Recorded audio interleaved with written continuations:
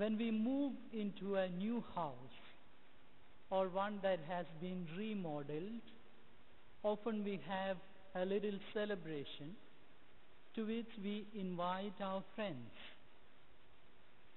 Once a house is to our satisfaction, we open it to others and provide refreshments. We call it a house warmer, right? Yes. It is as if the house needs a good presence of others to be properly launched. In today's first reading, something similar is happening. We have this woman by name Wisdom. Wisdom is her name. She builds herself a house, clearly a very elegant house, with no less than 7 pillars. She throws a feast of fine wine and good meat and sends out her servants into the streets to gather people to her table.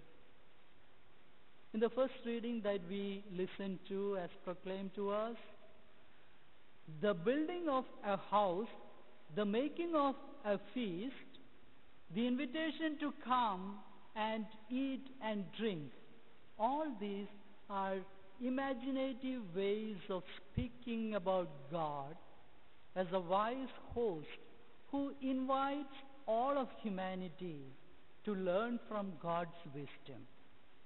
It is interesting that God is portrayed as a woman. Remember, God is portrayed as a woman. For all of us who think that God is a he, sometimes we are so worried about God being spoken of only as a masculine figure. Here in the first reading we have God being portrayed as a woman wisdom.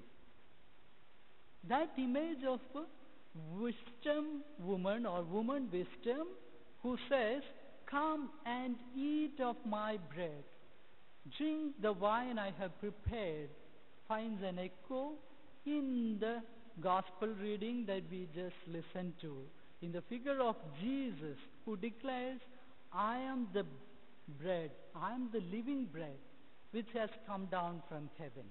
Anyone who eats this bread," but unlike woman wisdom, he declares himself to be that bread.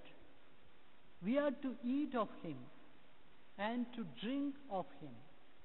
So more specifically, he calls on us to eat his flesh and drink his blood. This goes far beyond anything woman wisdom calls for in the first reading. Jesus' language of eating his flesh and drinking his blood is shocking in many respects. So much so, people started objecting, how can this man give us his flesh to eat?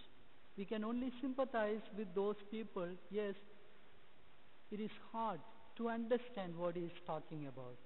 We cannot hear this language without thinking of the words that Jesus uttered to his disciples at the Last Supper.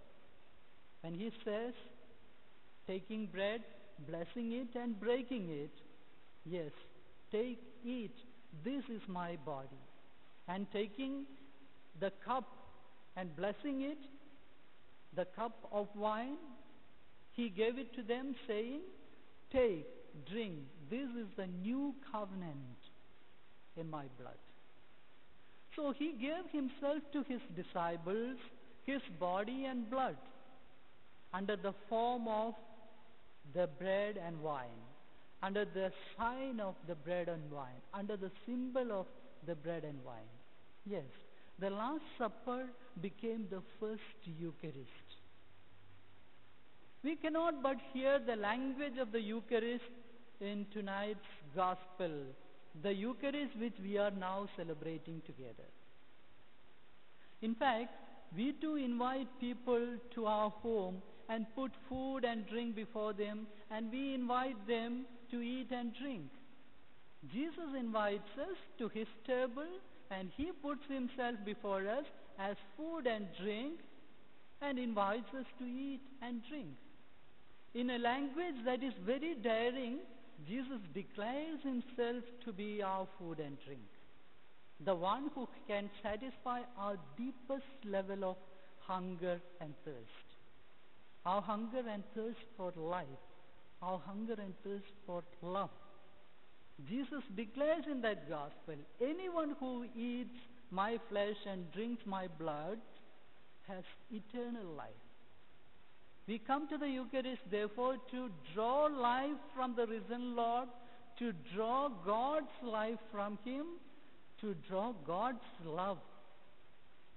We are then sent from the Eucharist to be channels of that life, for authentic life, the life of God, the love of God, and we are sent out from the Eucharist as life givers, as agents of God's life and love within our families, our society, and in our world.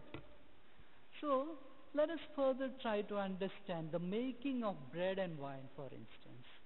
Bread comes from a process that starts with the seeds of wheat mixed together. All of us are familiar with this process. These are brought together as dough, the seeds of wheat. And after several stages of development, they end up as a unity which we call bread. Similarly, wine begins as a cluster of grapes, which when they are processed end up as what we call wine. Today in this church here, a group of people gathered together for prayer and worship tonight. Each of us, very unique and very different from each other.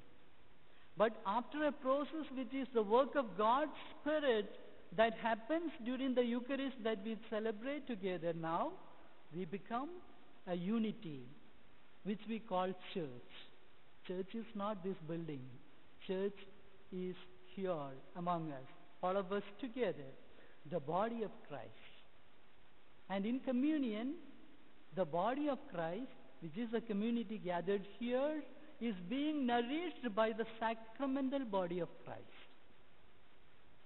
Further, if I invited you all to gather around me, just for an analogy, for instance, as close as you can, because I'm going to whisper to you, then something else would take place that might surprise you. What is it? You would notice that the closer you come to me, the closer you would be to each other. Is it not true? Yes.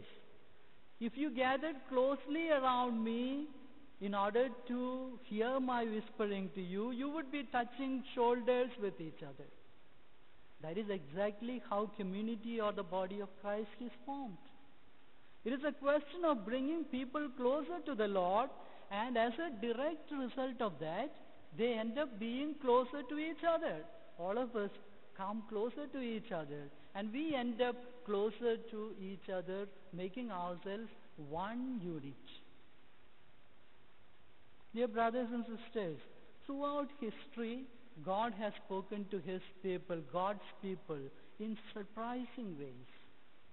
He spoke to Elijah through the gentle breeze, and God spoke to Moses in the burning bush. The natives of Bethlehem weren't too excited that a new baby was born. And later on, Herod would in fact mock Jesus as a fool. And the soldiers would jeer him as a king before his crucifixion. After the resurrection, Mary Magdalene thought he was a gardener. Jesus was a gardener for Mary Magdalene. And for Peter, Jesus was thought to be a ghost. God appears in surprising ways to God's people. And today, that God should present God's self to us in such a simple form as food and drink, bread and wine, is just what we might expect from the God of surprises. Amen.